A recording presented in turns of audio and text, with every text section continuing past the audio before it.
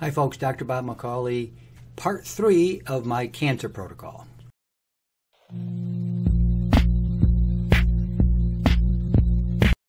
Well, part 1 of my protocol is to kill everything in the digestive tract. I take Dr. Bob's parasite killer blend. It kills everything in the digestive tract, all the bacteria, viruses, yeast, mold, and fungus, and parasites. And then part 2 of the protocol was to start killing off not only what remains. You take bismuth, it continues to kill everything in the digestive tract, and then silver kills everything in the blood, a liquid angstrom silver. So you can go back and watch those videos, and then you reintroduce the friendly bacteria, the probiotics. Now in part 3, we're going to start doing what the chemical detox of the body. We're going to get all the things out of the body that don't belong there. We're going to detoxify the body. I always want to make it clear, what is a toxin? This is kind of one of these mystery words that the medical community wants us to stop using, and they don't know what a toxin is, and they use it to kind of say, well, look, there's a fraud, a detox. So a toxin is something that doesn't belong in the body. It doesn't perform a function. If you have something in your body that doesn't belong there, it's not really there to do anything.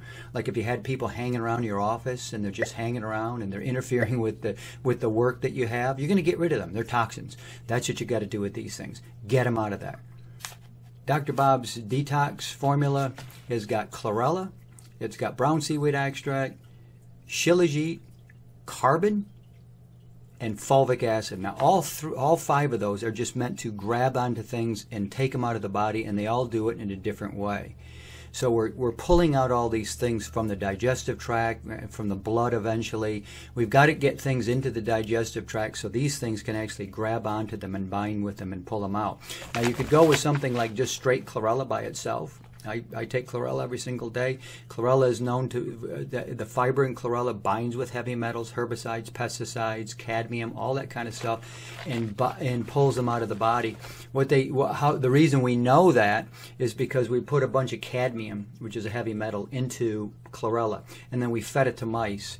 And then we autopsied the mice later, and we found no cadmium in the mice. So what that meant was that the cadmium remained bound inside the chlorella. That's why you never really have to worry about looking at a heavy metals test for something like chlorella, because they're never going to displace into the body.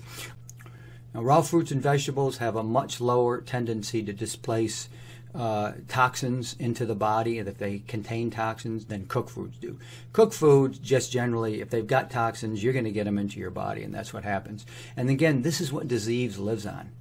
You create this environment that is conducive to all diseases, including cancer. So we're going to kill everything in the digestive tract, and we're going to put in the friendly bacteria, and now we're going to strip out everything from the body that doesn't belong there, all what I call the chemical detox, heavy metals, herbicides, pesticides, VOCs, volatile organic chemicals, all the things that you go fill up your car with gasoline, you're breathing in all these VOCs, hydrocarbons. Hydrocarbons is basically gasoline is a good example of a hydrocarbon. So these get into you're breathing it in, you're smelling it, so you're getting right into your lungs. It's getting right into your body directly. It's an even better way than giving yourself an injection.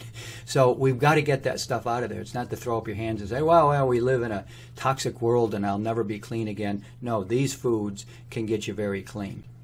So part 3 of my cancer protocol is remove all the toxins from the body, all what I call the chemical toxins or the inert toxins. We got living toxins, bacteria, viruses, yeast, mold, and fungus, and parasites that don't belong in the body.